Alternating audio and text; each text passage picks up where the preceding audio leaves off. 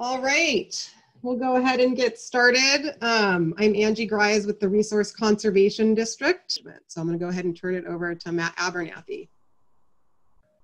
Hello, everyone. As Angie said, my name is Matt Abernathy. I am the Forest Health and Wildfire Resiliency Program Specialist with the Resource Conservation District of Santa Cruz County.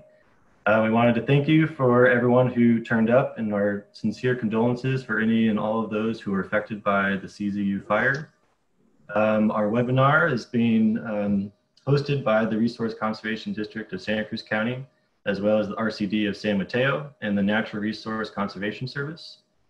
The RCDs are local agencies that bring people and resources together to care for the land, soil, water, and wildlife. We hope that this webinar series provides a little bit more information about how you can better manage your natural resources and your property after the fire. A lot of people don't know about the RCDs, but we have been around since 1942, and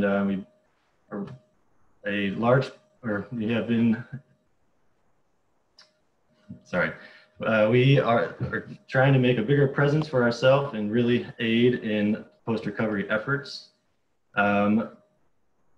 Our specific tasks right now are producing webinars and other educational and outreach series such as this, as well as providing technical assistance to local landowners. Along with our other partners, the USDA Natural Resource Conservation Service, we are providing confidential site visits at no cost to look at landowners' needs in addressing the impacts of this fire. With that, I am now going to hand it over back to Angie, who is our communication specialist at the RCD of Santa Cruz. Take it away, Angie. Without further ado, I will turn it over to Steve Otten, and I'll let him introduce himself. Well, good evening, everyone. I'm Steve Otten and with ARC, and I'd also like to introduce Shelby Cronick, too, who is an assistant forester with ARC. Will be helping out, likely fielding some chat questions maybe as they come in, along with Matt and Angie. And a little background about myself before I start sharing the presentation here is that I've been a forester in the Santa Cruz Mountains for about 20 years, and I was a forester at Big Creek Lumber Company for about my first 5 years, and then ultimately became operations manager at Cal Poly Swanton Pacific Ranch for about 14 years. And that's where myself and many others and a lot of other residents at that time went through the 2009 Lockheed fire, and did a lot of restoration and rehabilitation work and a lot of research work, and watched that forest regrow for quite a few years. And actually just left there last year to start working on this new endeavor with forestry and fuels and resource management with ARC. So, one other thing I want to just mention here a little bit too is a very grateful thank you to RCD Santa Cruz County and also RCD San Mateo. It's really just been amazing to watch their mobilization efforts right now and trying to get information out to neighbors and others, and starting site visits so quickly to try to deliver information out there. Because if there's one thing I definitely noticed about the 2009 Lockheed fire is there was a lot to understand, and there was a lot to understand really quickly, and people want to make decisions, and you need information to do that. So glad and honored to be a part of this. And, just another quick reflection. I'm pretty sure that probably most of the people that are on this presentation right now either lost a home or they're closely connected to someone who did. And I can certainly recognize that. And it's definitely a big reason why all of us are here and we're trying to get information. So I'm gonna move forward. I'm gonna share my screen now and get this presentation up and running here. And just double checking. Angie, can you see the presentation screen?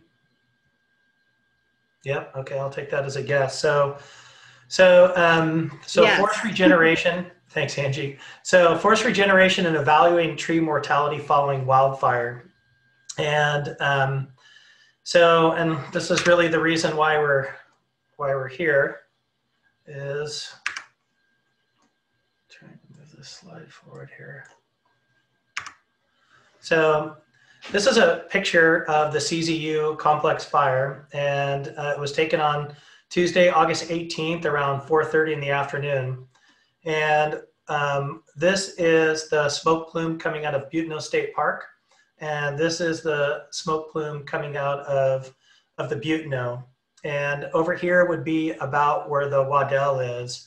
And you could definitely see that there was a lot that was about to start happening. So, and to make that just a little bit more clear here, make sure that I'm going to open this up.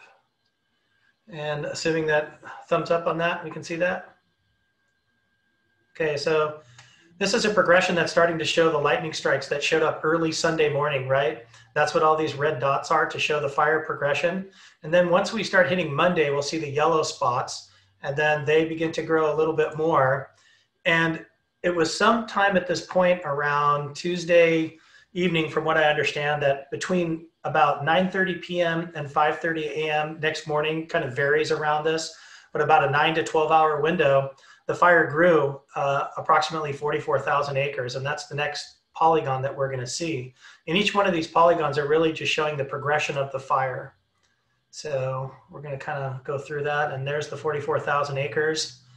And then it begins to expand out, and you can watch the date in this portion of the screen to see that expansion, just to set the stage for what happened, and definitely historic in that regard. So I'll let that finish out, and we'll escape out of that just to kind of set the stage for what we want to show here. Let me get this presentation back up.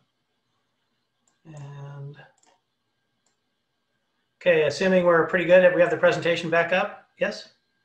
Okay, great. So the first thing that we really want to do is, let's take a look at our, we need to think about this setting. We had the burn, and then everybody's probably starting to see these photos a lot now. And this is a photo that was taken in almost the top of the Buteno Creek watershed, and it burned with a very high severity, and just over the top of this road that's up there starts Big Basin Park. And this photo was taken probably 2 weeks and 3 or 4 days after the fire moved through here. So there's hope, right? We're seeing that regeneration start to happen in a small scale, even with the highest levels of severity. And then this next photo, that's my son Daniel, and he started doing a lot of work for me this spring and summer. And we are in a location in the Los Gatos Creek watershed that has a very high burn severity level. And you can see that this tree is pretty well hollowed out, and it's from the 1985 Lexington fire.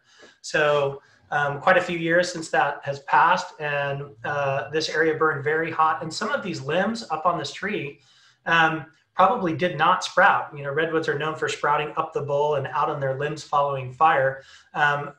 And it probably sprouted some limbs just on the outside edges of the tree that ultimately became new limbs on this tree. So just keep that in mind. So from the time of the fire's inception, just a couple weeks later to many years later, and sort of what this range is that we're kind of thinking about as we evaluate these things today. So let's talk about our objectives. And our first real objective for today's presentation is to help landowners understand burn severity, forest regeneration, and the basics for assessing tree mortality on coastal tree species following wildfire to support informed decision-making regarding tree removal. That's probably our main objective, right? And we're going to show burn severity versus forest regeneration in different forest types following the 2009 Lockheed fire. And also, there's been a lot of foresters and a lot of people and resource professionals starting to get out in the 2020 CZU lightning complex. So you'll be seeing some photos that are probably first shown here from some of those fire areas.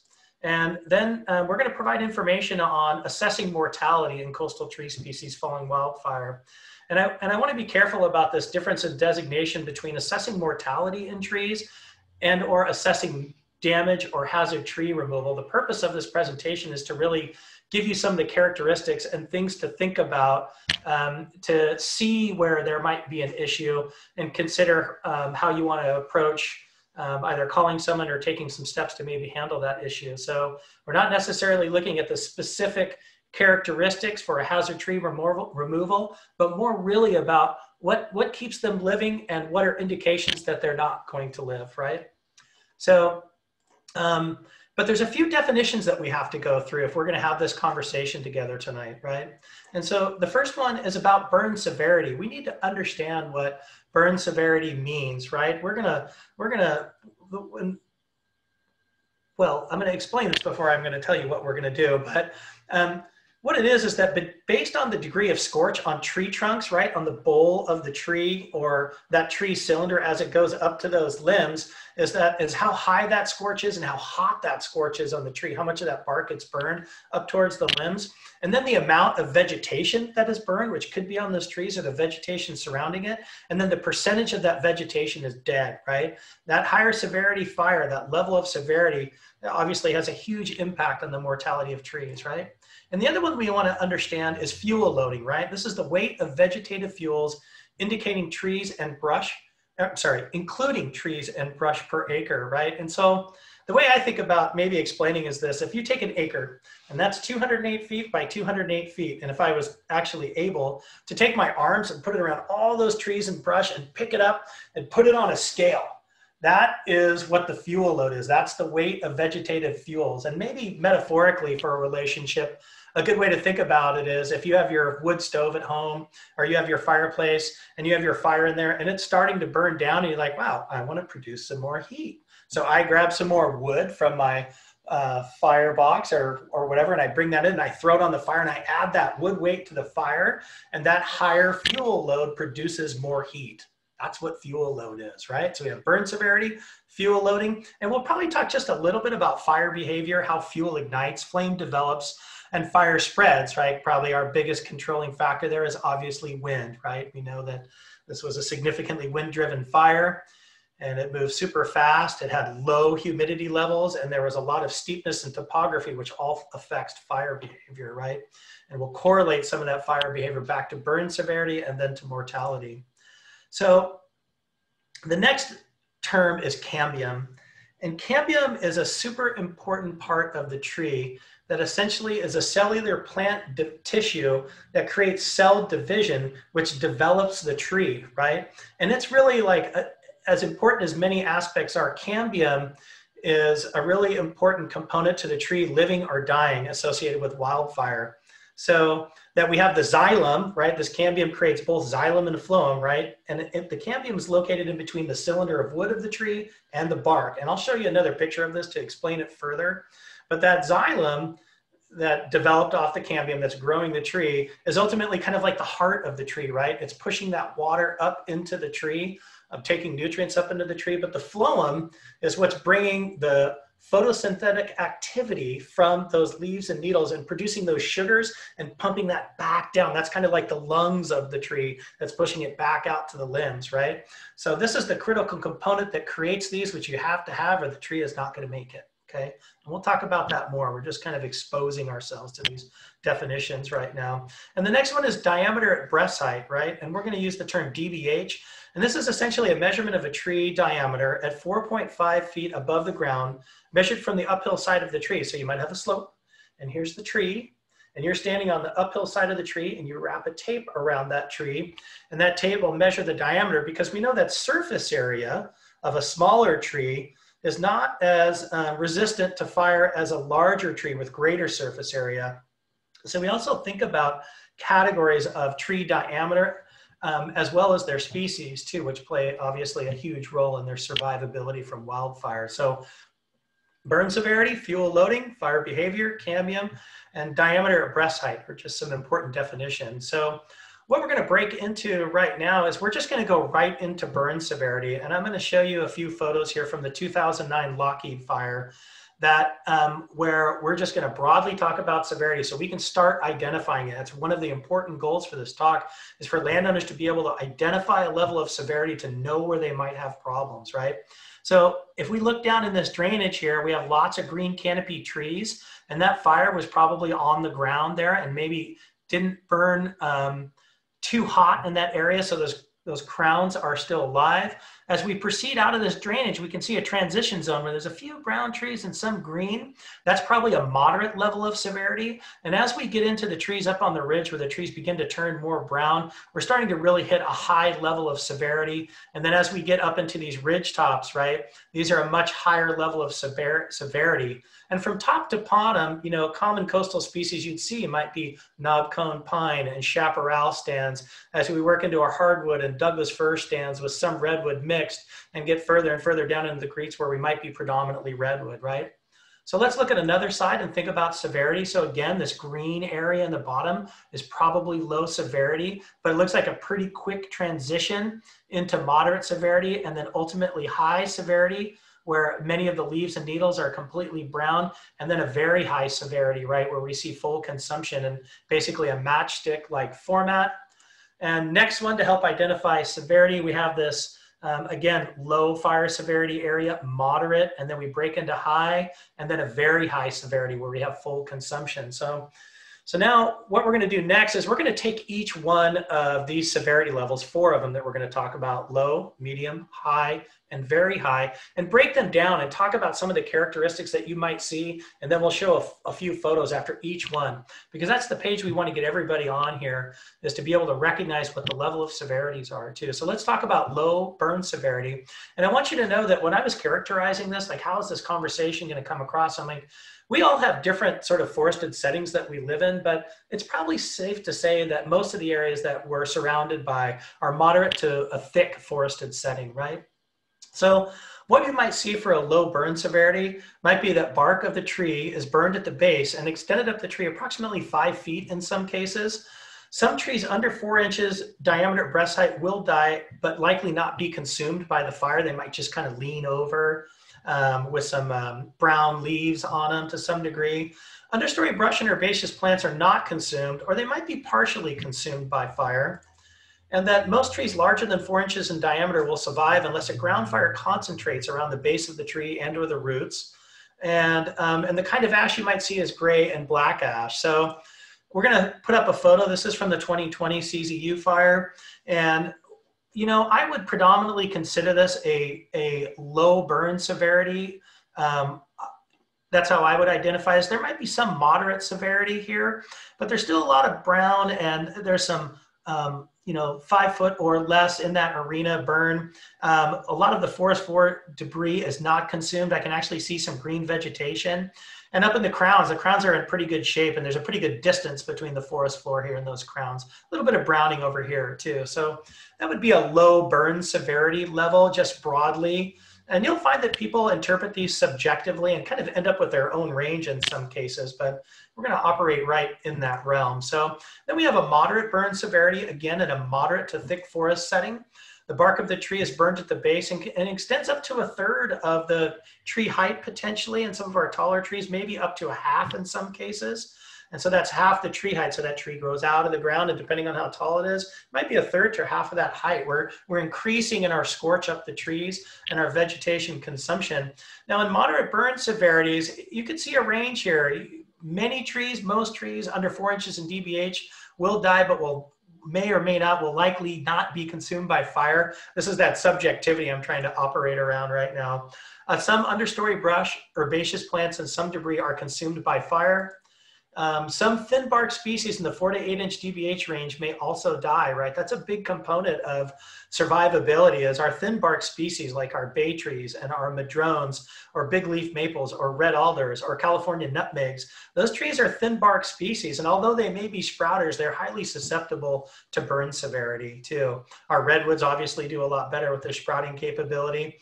And our Doug firs and Monterey pines and knobcones are a little bit different beast, but we'll talk about them a bit here.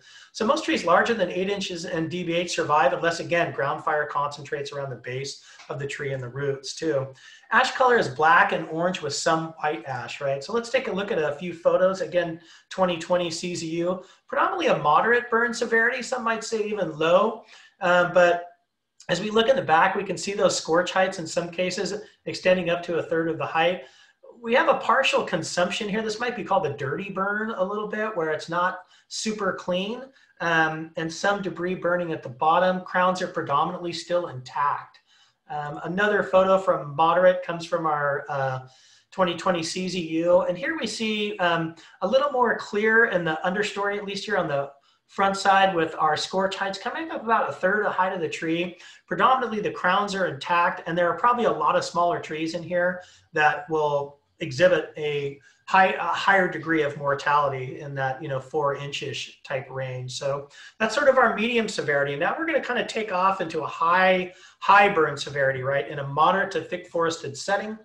The bark of the tree burned could be over half its height or all the way to the top. And the leaves and needles of all tree diameters are brown with likely some level of consumption. So many trees under 12 inches in DBH will die from this high burn severity fire, especially those that are not sprouting species. Most understory brush, herbaceous plants, and debris are consumed by fire. There'll be pockets where you don't see that. I mean, these severities, you can see on the map that they have this odd sort of continuity that are influenced by so many of the fire behavior factors. So we'll have variable mortality for sprouting tree species above 12 inches, except for redwood, where survival will be much higher. Most Douglas fir, Monterey pine, and knobcone pine will expire in high severity fires, especially if their entire crown is brown, or it can even have 30% of a green crown is certainly an indicator that it's probably not looking good for that kind of species. So orange and white ash is sort of common on what you see on the ground. Let's take a look at a couple photos. So although this shows probably a more low to moderate fire behavior here, there's a super steep canyon down in the bottom where this fire came out of the top super hot. And actually that fire got up into the middle of these trees. You can see some scorch height that's above middle or half, but all of these trees are brown. They're all redwoods. And I'll tell you that they regenerated, they sprouted on their outside. We lost most of the smaller trees in here, but that interestingly, there was some damage at the base of some of these trees in here, and 2 or 3 of these larger diameter trees did expire, and that's where some of that compounded damage sometimes comes in. So this next photo is from the 2020 CZU. It's in the upper Buteno drainage, and this is probably on the verge of high severity, or I'm sorry, very high severity, but we're going to use it in high severity because it has a really important component to it, where there's a big drainage that's down here in the bottom, and there was a wind that came out of here, and it started blowing so hard that it grabbed these needles, and as the moisture was volatilized essentially from the heat of the flame, it pushed those limbs up and turned them, and it froze them in place. So what's happening on the bottom half and the portion of this upper tree is that we call that frozen needle, right? So that's an indicator of fire behavior, that fire came through pretty hot. And I can tell you that most of the trees that are not redwoods in here are probably not going to make it. Maybe some of the larger diameter oaks, coast live oaks, and some tan oaks will do well, but the thin bark species are going to have a real tough time in a severity level like this. So, and then we go to a very high burn severity, right? And this is where you saw we're kind of going into matchsticks. Things are getting super hot, moderate to thick forested setting. The back of the tree is burned to the top. The bark of the tree is burned to the top of all trees. Leaves and needles entirely consumed or almost. And most trees that are not redwoods will die, especially non-sprouting species. Large burrow-forming root systems from redwoods, hardwoods, and chaparral will survive and grow again. All understory brush, herbaceous plants, and most debris are consumed by fire. And most redwood trees below 12 inches DBH will experience high mortality. The majority of redwood trees over this DBH will live with some low variable mortality where fire might be concentrated, like in that example we showed you before. But again, really low, we can expect a high survival rate. The trees that survive will experience structural defects through root loss or other tree bolt damage that can take a long time to heal. And the ash in here is white ash like snow. So I'm walking you through, again, this low, moderate, high, and very high. And you can see they're scalable, right? As we sort of walk through this, that they're kind of tiered in those severities. And we're going to look at some photos here again now. So this is another picture of likely more of a high severity setting. But again, this has that frozen leaf. I called it frozen needle. This fire came out of that watershed and it turned and it froze those leaves in place. So we know we're dealing with a higher severity fire. There's probably, I think this is a large coast live oak here that's probably got a chance of survival. We'll see some photos of coast live oaks trying to recover further on in this presentation. So, but definitely some very high severity up here in these crowns. A little bit of a mixed bag. So do you guys remember that picture at the beginning of the presentation where I showed those redwoods regenerating out of the ground? That was at the base of this grove that burned in very high severity. And again, this is at the top of the watershed of the Butano Creek drainage, and Big Basin is just on the other side. Very high severity fire in here.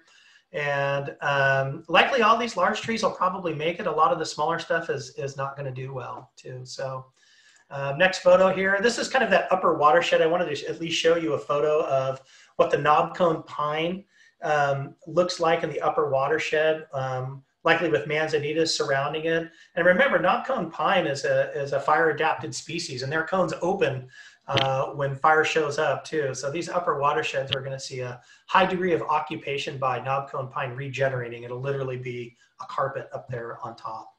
So, and so this one is pretty stark for me. This is a very high severity photo, 2020 CZU lightning complex photo. And you can see that white ash, and you can see that these trees were black all the way up. And we think that it may have been that a fire backed down this hill with lower fire conditions. Who knows, maybe in the evening, but then the wind turned and it just, you know, may have grabbed a crown fire and came back over the top. You can see how it's sort of wind blown down slope here. And so most of the large trees will do well in here. They'll see some, you know, some structural issues likely, but they're probably going to live. And you can see that there's a huge amount of consumption and there'll be impacts from that too. So, and so that's the very high burn severity. But this next photo that I want to show you is I think it's important when we think about redwoods. So, you know, redwoods are a truly amazing species. And, you know, if we take humans, for instance, right? Humans have 2 pairs of 11 different chromosomes. And Douglas fir trees, Monterey pines, they have 2 pairs of 11 different chromosomes, but not redwoods.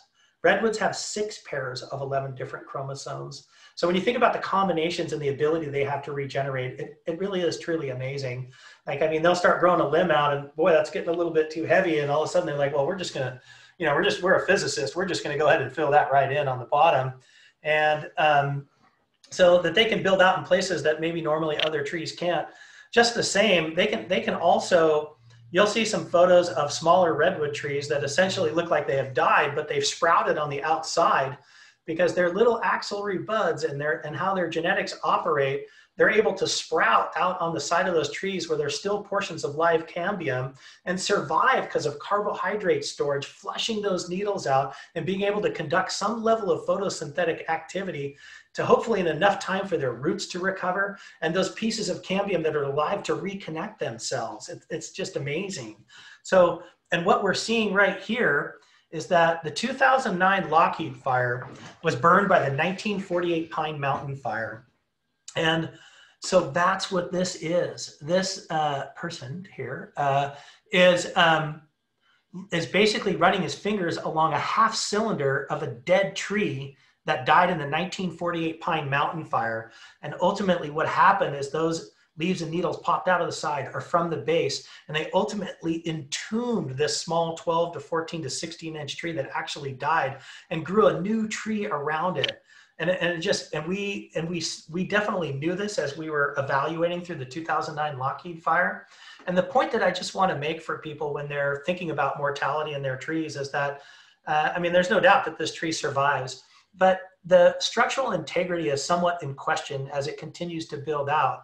So thinking about evaluating those a little bit closely, especially where they have compounded burns, are really important. But I don't want to take away at all from the survivability of redwoods. They're amazing. They're amazing physicists. But there are things that require some additional professional insight too. So keep that in mind. So that being said, now we're going to break out. We went through all the severities, right? So you guys should be able to see a picture now, and that's what the polling test is that we're gonna have a couple pictures that show up and you get to name the severity in the poll, and we'll see how you do to find out whether I'm really delivering the information well to you. So the next segment is now we're gonna talk a little bit about what are the collective factors that ultimately make a tree live or die, right, following wildfire. So we've talked about burn severity, right? And we have an understanding for those different levels of severities and what effects they can have on those trees, right? And then tree species and diameter, you know, different tree species react to fire differently, and surface areas of diameters are super important too. But also there's that life-giving substance called cambium, and how much tree cambium around the base of the tree is still alive, kind of from the bottom up to the top where we measure DBH. That's a critical location we're evaluating. How much of the root system is burned out, right? Because you got to have roots. And how much of the tree canopy is still green. And then at the last part of it, which is one of our special things for our coastal species, is how much of the tree canopy is sprouting, right? I touched on that once already, where our sprouting species have this amazing capability to be able to sprout based on stored carbohydrates and start healing themselves by growing cambium out of those spots to close off some of those areas that were burned too hot. Okay, so we're going to move into these 4 sections next, and here we go, right? We're going to keep this going. How much cambium around the base of the tree is still alive, and how do we evaluate that? Well, from the 2009 Lockheed fire, there was a lot of foresters and a lot of people who got together to think about, we need answers and people need to know what's going on for a number of different reasons. And so we decided to try to come up with some kind of strategy. And that's what I'm sort of indicating here, is that this is the tree, right? This is the wood, right? Where the xylem predominantly occupies, and the phloem over here. But this green line, and by the way, I just drew this green line. Cambium is not green. It's just to identify where the cambium is, right? And we know that depending on how much healing a tree has to do, if the wildfire burned so hot, burned the bark off, and dried out the cambium and killed it in a quadrant, we're trying to identify how many quadrants of cambium out of 4 are still surviving and appear to be live, right? So, and how do we do this? Well, I mean, sometimes it's pretty obvious, right? You can see where the tree bark burned off, but it might be that the cambium's okay on the other side. So I'm not suggesting that everybody go out and do this, because this starts getting a little bit tricky, but you know, you don't want to cut into every single tree to evaluate how well the cambium is living or not. So what we end up doing is sounding the tree with another larger stick, or sometimes the back of an axe. And, but you have to look up in the tree and make sure that there's not any limbs falling over you. So I'm just saying that this is how we do it, but these are professionals that are doing it.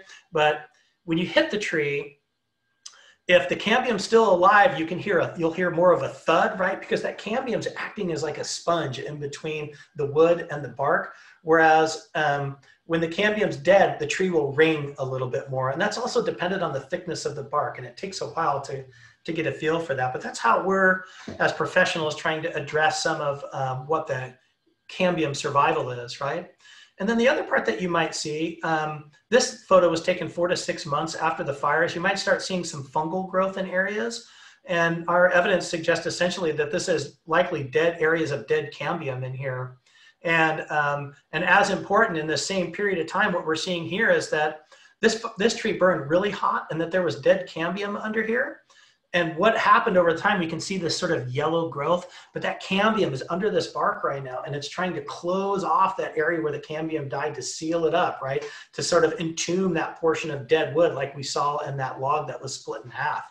But don't be fooled. So on the other side of things, in very high severity, sometimes, and we just had this discussion recently with some of our local foresters about, we were seeing redwood trees in very high severity that were showing some of those splits that you might think could be, oh man, is the cambium already moving to try to seal it up? But that's not what was happening. The tree had burned so hot that that had killed the cambium, and it split the sapwood, and that's what pushed the bark out. So you have to be a little bit careful in timing and evaluating to understand what the level of mortality is as it relates to the impacts of those cambium and what's really happening, if it burns super hot or not, or if the cambium again is starting to push in this period to close off its wounds. So, so this is a great picture, and this was taken by a forester in 2009. What we're looking at here is this is under a coast live oak, and this is the dead wood portion where the cambium was killed. And what's happening right now is that's cambium, right? Here's the wood, here's the bark, and this is cambium. It's rolling out like, I don't know, like clay or licorice. And it's, again, it's coming around to try to seal the tree, and it's pushing the bark off too on the oak tree. So pretty amazing. So, so that's what we think about when we're evaluating cambium. And then the root system. We got to have the root system. So we'll come out to evaluate root systems in certain areas, and we can see that these roots tops are pretty exposed. We know where they go in the ground, and so we might be testing gently with a shovel or sometimes a small stick to see where the voids are. And of course, this tree is heavily burned out in its center. And you know, if you just look at this, you're saying, wow, the likelihood of survival doesn't look too good. Again, this photo is 4 to 6 months after the Lockheed fire. And I would caution you too, that as you're looking around these places, you know, it's a time to be really careful walking out in the woods, because there are ash pits and there are hot spots. And we wear specialized gear when we're out there to make sure that if we step into something and that ground gives way and we go into an ash pit, that we're protected. So that's another reason to show a great deal of caution. But here we can see where there are root voids, right? Where there were roots, and this bark was burned pretty heavily too. So we're trying to evaluate, gosh, what's the percentage of the roots are here? What capability has ultimately maybe reduced by the wildfire to the root system? Next one is how much of the tree canopy is still green? So I really like this photo. It's a low to moderate burn severity, and it's ultimately showing a coast live oak, at least in the front, as low to moderate. And it's showing a coast live oak. It's got a ton of good crown left on it. And the red polygon is 100%, and whatever the black is that percent crown that's remaining. We can see a varied mix of green back in these coast live oaks. I'm sure that all these live oaks will probably be fine. It might experience a little increased level of defect. But back beyond that, we have more of a high severity category. And these are probably maybe a hybridized Monterey pine knob cone or just knob cone. But those needles all the way up at the top and all the way down, all these knob cones will definitely expire, right? So that's an important component. And then for sprouting species, again, I don't have to reiterate about the whole carbohydrate storage. It's very impressive.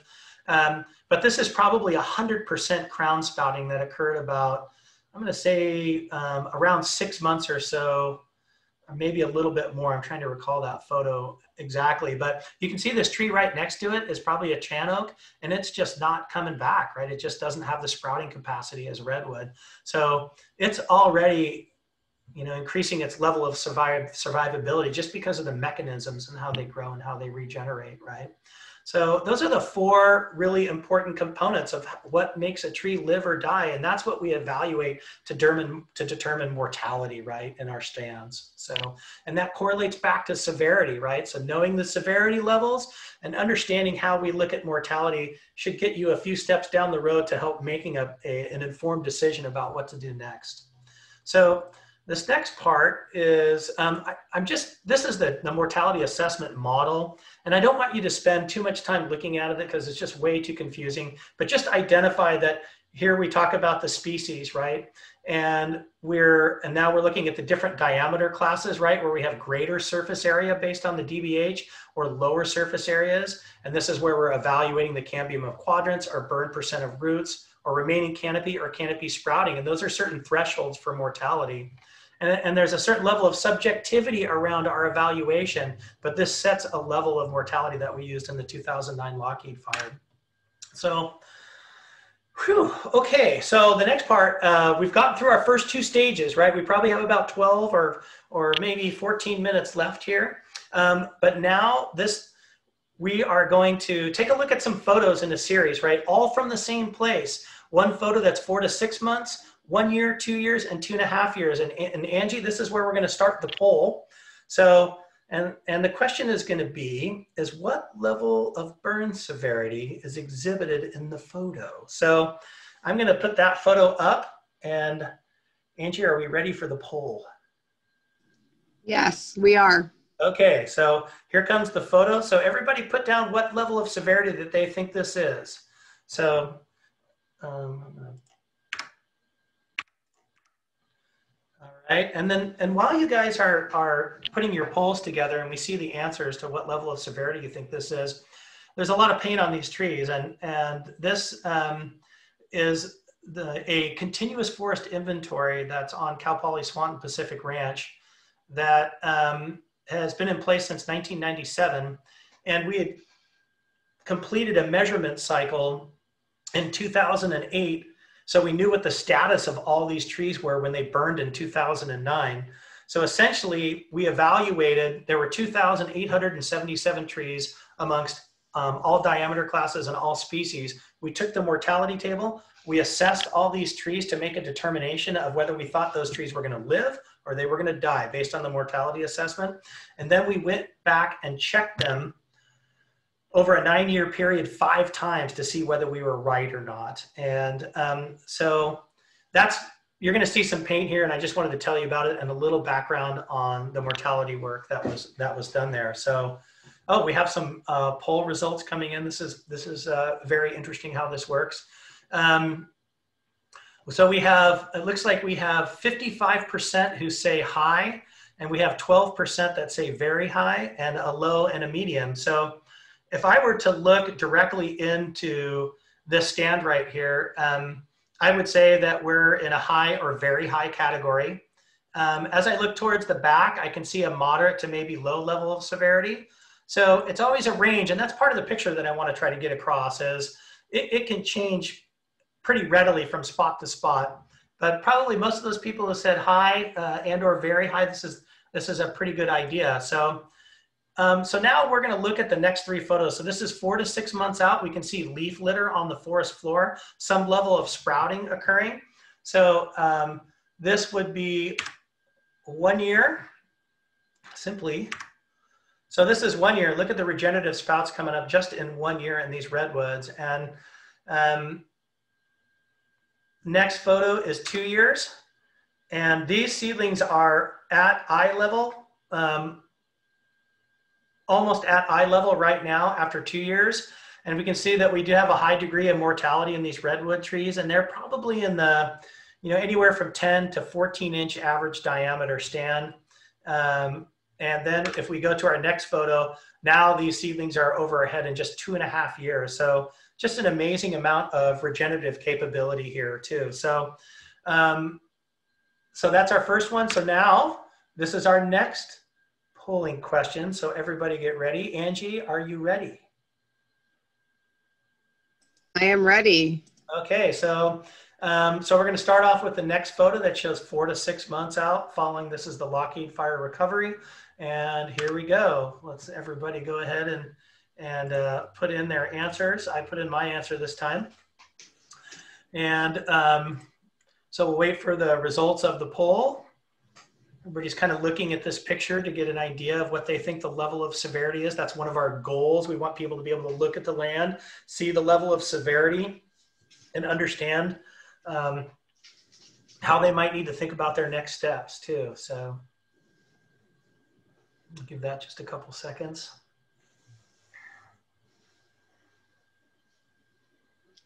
Wait for Angie to post the results. I'm gonna see if as many people, we're getting up there. People are still.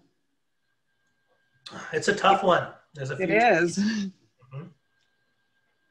All right, I'm gonna let it go for 10 more seconds and then I'm gonna close it. I think we're good. All right. Okay, sharing the results. There we go. Okay, you guys are doing well. So I would say that definitely looking at the middle of the screen, I would say medium too. This is a moderate level burn severity. And however, those people that answered low and high, if you look back here, right, again, we're seeing a little bit more of a low level severity moderate level of severity. And as we go upslope, though, we're seeing a higher level of severity. So let's take a look at the photos. 4 to 6 months following fire, we have a little bit of rain on the ground right now. And I'm going to advance these photos. This is 1 year, right? And pretty amazing the level of flush out of vegetation that has occurred through this. We can see that some of these thin bark madrones and smaller coast live oaks did not make it in this moderate level of severity. And this is 2 years out in the winter. So again, flushing out, and lots of poison oak. And the other thing is, now we'll look at 2.5 years out, and keep an eye on this piece of flagging that's wrapped around the twig, right? You see that? There it is right there. That's the same wrap. I guess I'm pointing at it, but I should put that there. That's the same wrap. That's this wrap around the twig is actually this wrap, right? And so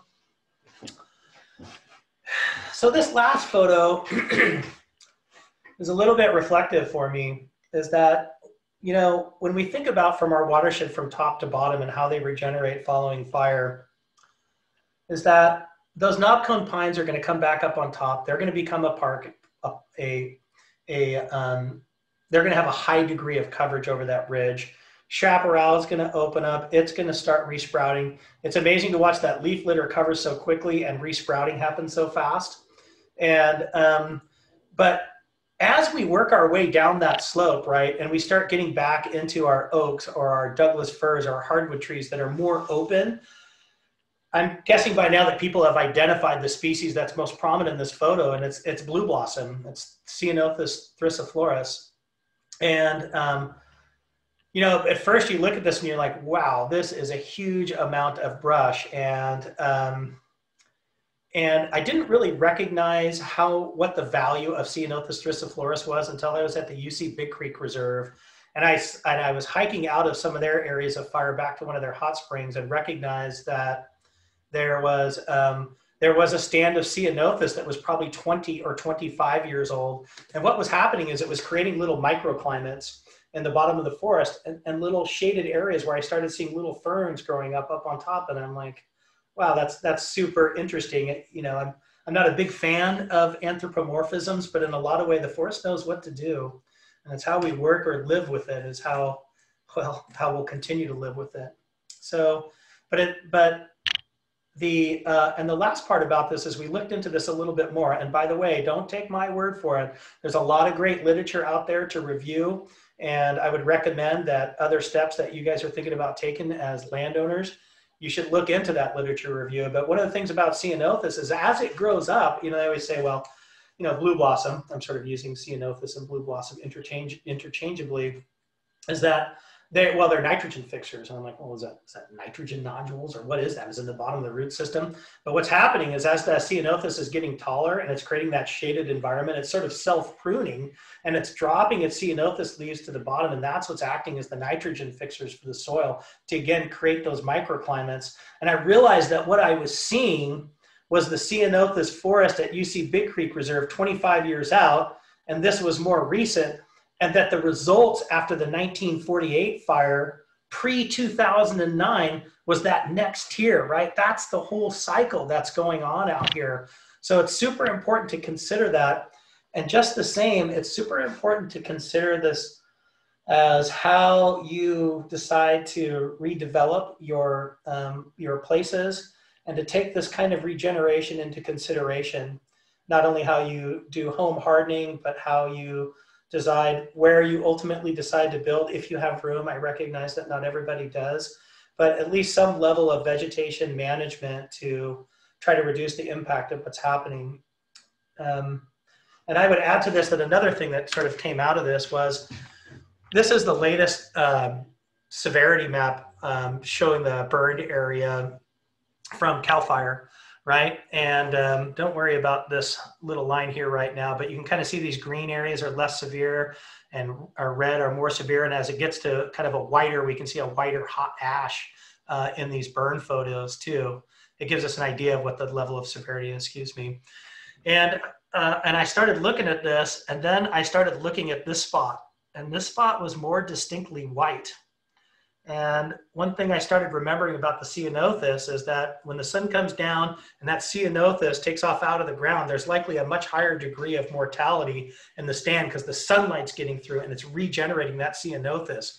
And as these tops start to fall out of the dead trees and into the ceanothus, well, I think it's creating a new fuel dynamic. And I would say that the jury's still out. Like, I think we're just starting to talk about this, but when I pull up the burn severity map of the Lockheed fire and I look at where its footprint is, and I put that predominant footprint over this area, and I can see that, so I think there's going to be some time and a lot of us professionals thinking about, was there a change in the level of severity due to the change? And we know that the climate's warming, right? That's what's happening.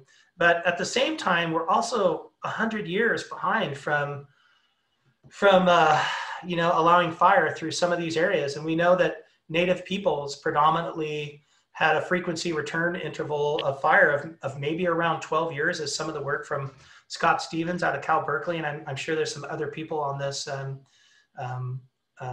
presentation who could chime in on that. So we have climate, we have a lot of catch up going on. And so that's of real interest to me. So that being said, I'm gonna let that lie a little bit. I'm just going to run through a few more photos here because I want you guys again to sort of test your burn severity. I think that's one of the most important things that you can walk away from. So I'm going to pull up these photos and I just want you thinking in your head, low, moderate, high, very high, right? So first set of photos, 4 to 6 months after the fire. Redwood stand in the bottom. We have some flow down a water course and little sprouting, lots of leaf litter down here. Probably some crown remaining up on top that's reducing a lot of regeneration in the bottom of the forest floor. Here again, Douglas fir stand. I'm not going to say the severity this time. That has some oaks in it, lots of leaf litter, and some sprouting, 4 to 6 months. Some sprouting of small herbaceous species, 4 to 6 months. A steeper slope, again, 4 to 6 months. Small regeneration starting to happen of ferns under this canopy. Then we're going to move a year out and we'll see that same redwood stand in the bottom that has some level of regeneration. Still have some trees here that are expiring. It looks to be tan oaks. And then we have a really steep hill slope that has a level of chaparral on it, some small oak trees on it. And just keep an eye on this. This photo is going to come up again. We are 1 year out from the fire in the summer. And not almost said what severity it was. I'm not going to. But you can see a lot of understory that's coming up. And a lot of sprouting going on this oak tree, a little bit questionable, definitely going to have a degree of defect in its structural integrity as you move forward. A lot of the fir trees start making it. I'll let you name the severity. This is down more in a riparian area. I think you can identify the severity level. Lots of red elderberry coming up, wood fern, some sword ferns, redwood sorrel, looking pretty good, right? Next one. So now we're 2 years out, right? Winter of 2011. Remember that hill slope? Let's go back and look at that hill slope right there. 1, 2, 3, 4. There it is again. Some pretty serious regenerative capacity in just over 2 years. Then we move on again and we look at this oak tree area again. Kind of green, definitely trying to do something. Got a chance. This is a great photo because it points out the intermediary step between that log that you saw that was split in half and it being taken over after a burn. And that's what's happening. This is that carbohydrate storage that's sprouting. All these other limbs are dead. It's going to put new limbs out and it's going to entomb these trees in the center.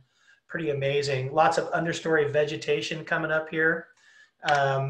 Now we're at summer 2012. Here's that picture again of that redwood stand. See a lot more sprouting and you can see higher mortality. These trees are starting to fall over a little bit. May have opened up some more sunlight to the forest floor and kind of an iterative process. Go figure. So here's the oak trees again. Pretty green, but I'm starting to see some bark drop off some of these limbs. So jury's still out, but look who's coming up. Here's the ceanothus right here. That's going to see some of these wood tops into it. And then we also have another set from summer 2013. Shows that regenerative capability 4 years later in the burn area really coming up. There's the oaks again. The ceanothus is getting higher. And what severity? In 3, 2, 1. low severity, right? Good regenerative capacity. And so this brings us to our conclusion, right? We were really trying to help landowners understand burn severity, forest regeneration, and the basics for assessing tree mortality on coastal tree species following wildfire to support informed decision-making regarding tree removal. So I just want to say one more time that assessing tree mortality and damage following wildfire is highly subjective and includes many more factors than considered in this presentation. Be sure to consider the support of an appropriate professional in your decision-making process regarding decisions on tree removal. And this is the last slide, which is just essentially acknowledgements to let you know how many people were involved in the work in 2009, and then other people that have been added to this project to help move this message on with others. And thanks to both RCDs and to all these people on this list who really helped put this together and help make us decisions in 2009. And a lot of these people are still here and going to help us make decisions now. So there's a link to a little bit more information that Angie will have on, I think, the RCD website. And with that, a very grateful thank you to all, and press on. Press on. Thank you. Well, Steve, thank you so much for that. I wish we could have a little claps. It's so strange when we're not here with, when we're not able to see each other.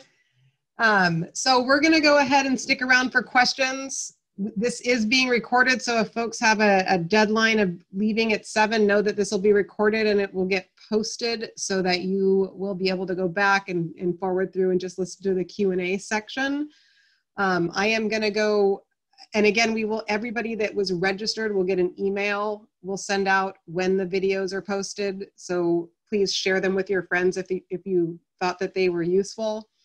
I'm going to go ahead and turn it over to Matt, who has been collecting. There's quite a few questions, so we'll get through as many as we can. If we can't answer them all, we'll see how long Steve wants to stick around. We will try to answer them later, or we will get answers later, and we'll post them on our website. That might take about a week to get the rest of the questions answered. But Matt, if you want to take it away, that would be great. Yeah. We had a lot of great questions. I tried to group them together to give you just a quick one-sentence line. The one that I think is coming up a lot is just if you can provide a little bit of clarification specific to redwood regeneration and fire resiliency. Tied in with that question, just as specific questions about bark being able to regrow and push out the burn scars, as well as how you should manage redwood as it's growing back, if you should be thinning any regeneration or just leave it alone.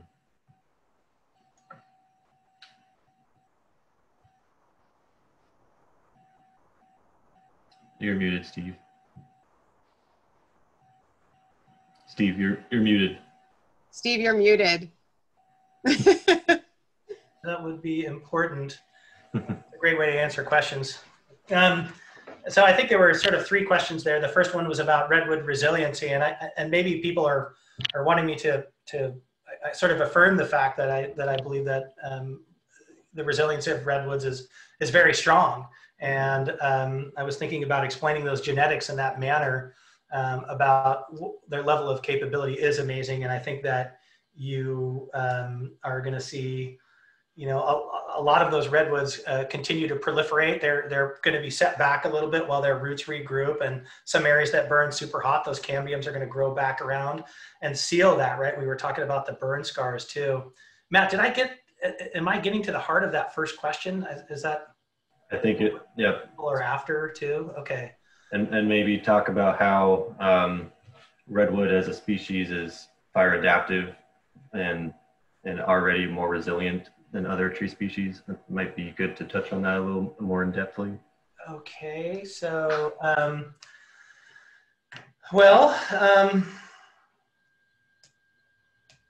I guess what I mean, when I think about that question, I think about sort of how our species occupation has changed over time, but really, from what we know from some of the research that I've looked into here, that, you know, redwoods, at least in the area of the 2009 Lockheed fire, there's a really interesting study on Laguna de las Trancas, which is a research study where they were coring down into that pond up there to try to find tephra, right, from ash from volcanoes. And they ultimately found this tephra. I think they found ash that had come from a volcano in Oregon, but they also found pollen deposits. And I won't talk too much about the other pollen deposits, but I think they started finding pollen deposits for redwoods about 12,000 years ago here. So we know that they've had a long resiliency. We know that their survivability, certainly of old growth trees, is extensive.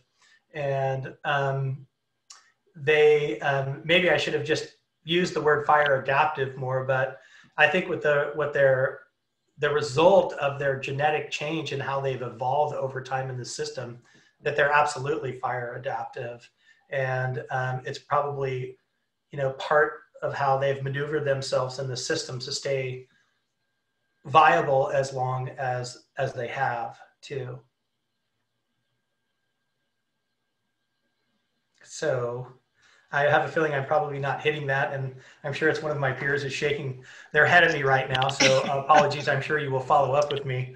And so maybe moving on from that, the burn scars question, was it a little bit more clarification about the idea that the cambium can push and seal up areas essentially where, like when we saw that one photo with the forester putting his foot up where the bark was completely gone in there is potential for cambium to creep all the way up around that and seal it. And that's what I was trying to show in that log that was split in half, is that amazing capability of that redwood to entomb or enclose those wounds from that fire. Adaptive behavior. Here we go. So second part to that question is, if you see a fully burnt redwood that's still alive, will it always look burned, or will new bark push out the burned outer layer? I mean, you'll probably see evidence of the burn for years, but if you go all the way back to my first presentation photo, I was trying to show that tree from the 1985 Lexington fire that had healed over, and you actually don't see any black marks on it, but I guarantee there were black marks all over that tree. So it'll take some years that you'll see some of that blackness go away. It'll split and there'll be fresh bark coming out, and you'll still see the remnant, not in the furrow of the bark, but on the plate of the bark. That'll still be black as time proceeds. And there was a question about thinning, and could maybe you ask me that question again? So I'm gonna kind of change that question, add a little bit more to it. There was a few questions about fire return intervals and how specifically the Santa Cruz Mountains, how we should be preparing our regenerative forests in burned areas. And so I'm gonna direct that question as, should you be thinning regrowth of all species, maybe not just specific to redwood? And the specific question is, can't the new growth become a new fire risk? So maybe tie that into one answer. Well, the ceanothus definitely is. And the dead treetops falling back into the ceanothus is definitely a new fire risk. The thinning of the forest, yeah, you can add some regeneration in the forest floor, but really what you're trying to develop, just like with a lot of the fuels reduction projects that are out there, is you're trying to develop a shaded fuel break, right? So you're trying to develop a canopy over the top. And in some cases, if we want to try to,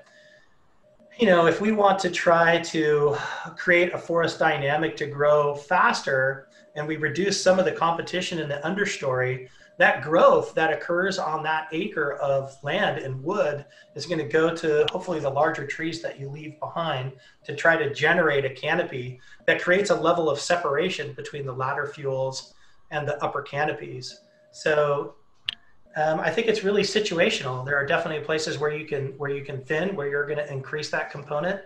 And maybe that's part of what has to happen over time to start building a shaded fuel break over time too, to add to that. Good answer. And Steve, I think we could, there's a lot of folks still on, so let's just keep answering the questions and see where we are at 7. We can go for another 10 minutes and then check in and see if folks are still there. We can still, if you are still around, let us know. Okay. Need to go. Do my best. There's a lot of specific questions about time frame of when landowners should start assessing their trees. How long do they have to make assessments specifically for hazard trees, or to determine what trees survived. And then there are questions about who can perform that kind of services for them. Well, I think the first part is that when we're thinking about timing, I feel like for the landowners too, there's a lot of steps that have to happen maybe before we get to the trees, right? There's going to be a level of hazardous material removal, potentially debris removal off of sites. And then at some point before, more major infrastructure goes in, then that's probably when you're going to start thinking about your hazard trees. So, you can, as things need to cool down a little bit more, like some of these areas may not totally cool down until the rain hits them in the winter. So there's a matter of safety involved when you're doing your assessment, which I tried to mention a little bit of. And at the same time, it's good to get a little bit of a flush out on the trees, depending on, you're assessing your level of severity. You're like, okay, low, probably pretty good, moderate, not too bad. High and very high, you're like, we're probably going to have to take a closer look at these trees. So you might want to let them flush out just a little bit, get things to start going, see where the regeneration capacity is going to come in the winter, and you'll probably start really getting a good idea in springtime. But there's always a settling period. You may have hazard trees and the winds are going to come up in wintertime, and there could definitely be some blowdown there. So in that case, if you think there's those kinds of risks, then that's something you're going to try to look at sooner. So I'm sorry it's not a perfect one-word answer, but it's variability about what your goals are. If you're going to rebuild your house, you're going to want to get those trees out of there before you start doing major construction out of there, if there are hazard trees, right? If you have the time, you might want to let the land heal some, up into, late winter, early spring, when things have had a chance to set up, if you can. And or more immediate hazards where your house is still standing and you have what you think are hazard trees next to it. Well, then you're looking at someone to evaluate that a little bit sooner. I think and I'm sorry, what was the last part of that question? It was when to evaluate. And the last part of the question was who provides services to evaluate. There's an array of tree service professionals out there, licensed arborists, right? They're registered professional foresters. And I think, everybody's a little bit concerned about their capability. And a lot of us have been talking about how do we try to generate this message to as many people as we can. And, thank goodness for the RCDs trying to, put groups of people together and try to make visits where there may be more groups there at one time to try to get people down those paths. So those are probably some of the main professionals. There are other qualified professionals out there who could likely do some of those assessments. Depends on the level of permitting that you might ultimately need to consider. There are some more generalized, easy permits for clearances around homes through CAL FIRE. So those are things to consider a little bit too.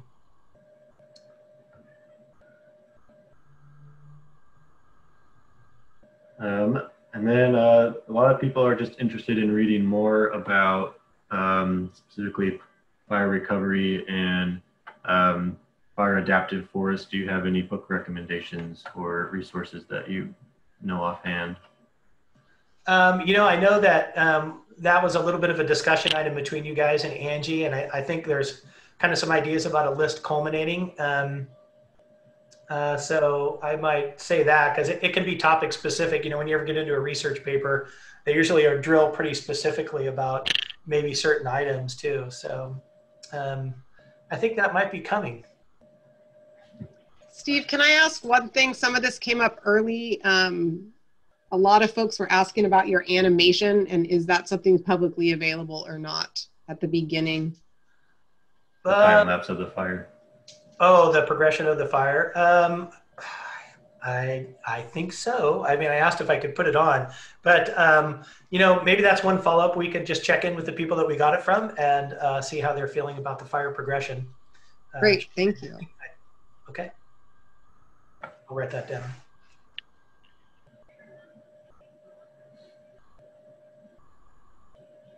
you have any more, Matt? Any big burning questions that we didn't get to? One final one I think we can address as one question is the understory vegetation. How will additional understory vegetation return after a fire? Specifically looking at like English ivy or other invasives, as well as natives that might come in under. Well, I think, I mean, hopefully that question is to bring out the point that invasives can definitely begin to occupy a site after wildfire. Yeah, there's no doubt about it. Notably for areas that I was familiar with, we definitely had reoccupation of French broom and additional occupation of French broom. And the forest grows with sunlight and you open up the forest floor and it's about who's going to get there the fastest. And the strongest root systems are the ones that are able to push out trees to get up above it. Ceanothus is super fast, but so is French broom too. So that's definitely a concern to think about when removing overstory in areas that have some level of occupation by invasive species. It's good to think about some level of treatment to try to occur there, for sure. It's a reality. Great. Unless Andrew, you saw anything I didn't, I think that covers the major questions, and maybe the rest we can come up with some answers and share within the next week. Yeah, perfect. That sounds great. Thank you, Steve.